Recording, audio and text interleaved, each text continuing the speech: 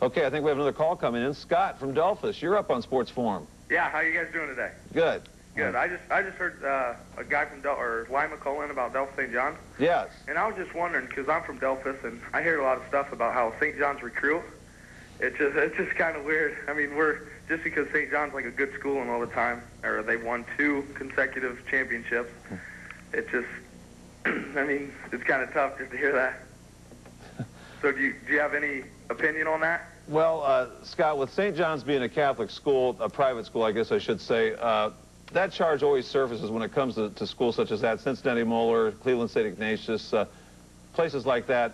You know, about 90% of the Delphos community is Catholic. Let's take into account all the Catholic kids who are playing for Delphos Jefferson, okay?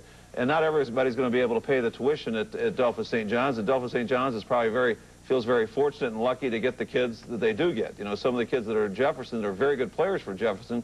You know, they're from Delphos, they're Catholic families in Delphos, they're from Landeck, which is almost a totally Catholic village, so that's a street that goes both ways. That's a charge that's always going to be out there, but I think the Delphos community can be proud that for a school, a community that small, they have 2 quality high school football teams. You know, 2 very good teams in St. John's and Jefferson, and both these teams with the expanded playoffs this year will make a major statement, I think, as far as making a playoff run here in our postseason competition. We're talking to John McCall.